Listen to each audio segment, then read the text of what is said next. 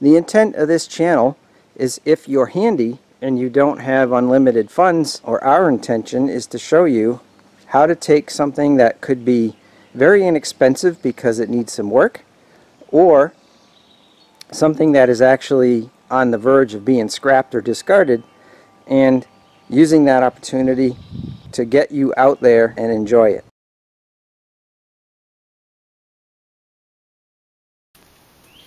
Hey folks, SP Whisperer back on the boat.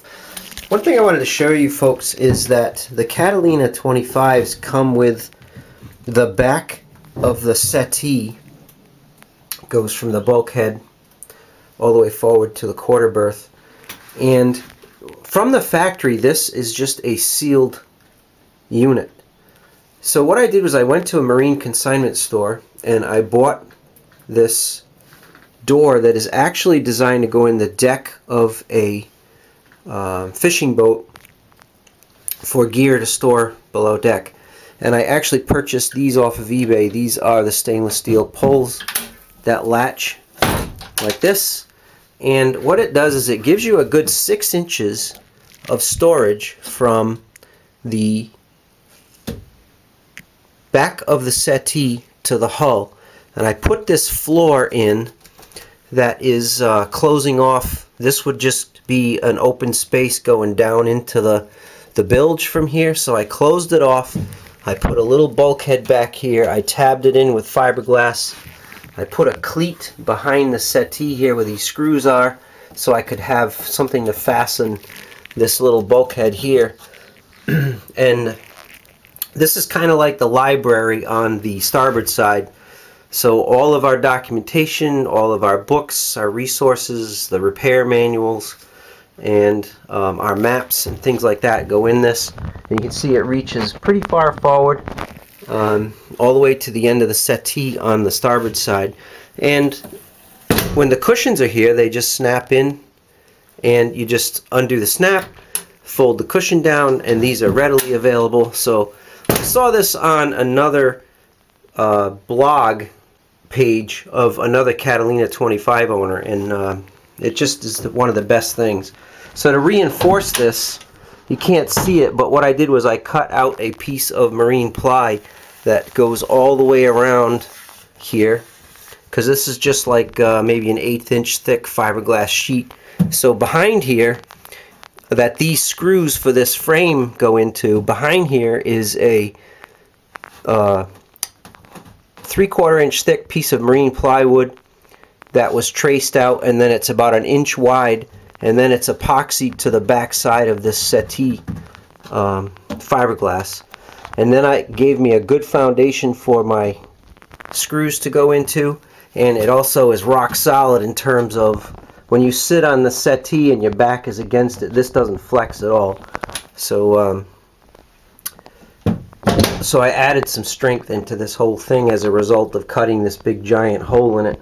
The aluminum frame itself puts a lot of strength back in, but I wanted to be able to use these screws and go into something more than just an 1/8 inch of fiberglass. We did the same thing on the port side.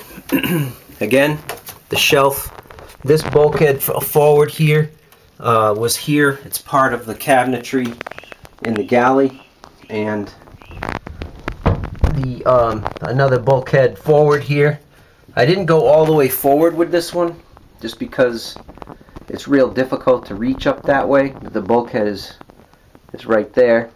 So I could have, if I bought a bigger opening or I wanted to do another small opening there, I could.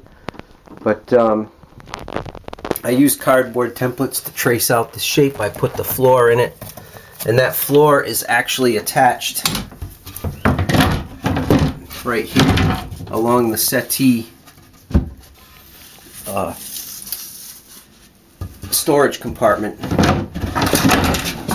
So so this is the dry goods storage over here. So all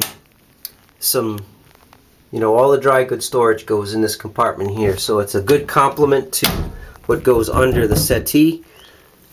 And this is really a quick access compared to taking the bottom settee cushion off and getting into the storage underneath. So The low volume stuff that you'd use infrequently goes here, or the mass storage stuff goes in here, and when you need to replenish the stuff that's in this compartment here, it works out well. When you put the settee cushions in, you have no idea that that storage is there.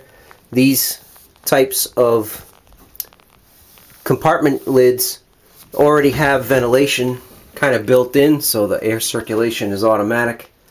Again, the reinforcing is behind this that I put in, so really kind of a cool addition. I'm really thankful that that person that did the Catalina 25 blog showed this, because it's been a tremendous asset to the storage capacity and really gives us the ability to stay out on the water longer and actually require a lot less work just getting the day-to-day stuff out, instead of always relying on these small well, actually this is the largest storage on the boat, is under these settees. So that was a good solution, and I really thank the person who posted that tremendously.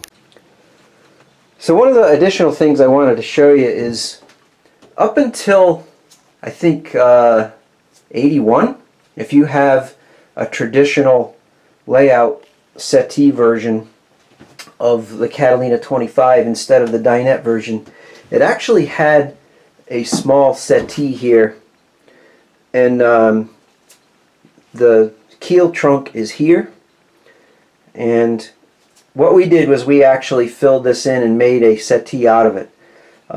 This year, because we do a lot of electronic devices on the boat, I put in one of the C-Choice charging ports. So I've got 12 volt power here, and then I've got two low voltage USB things here, and that wire is run.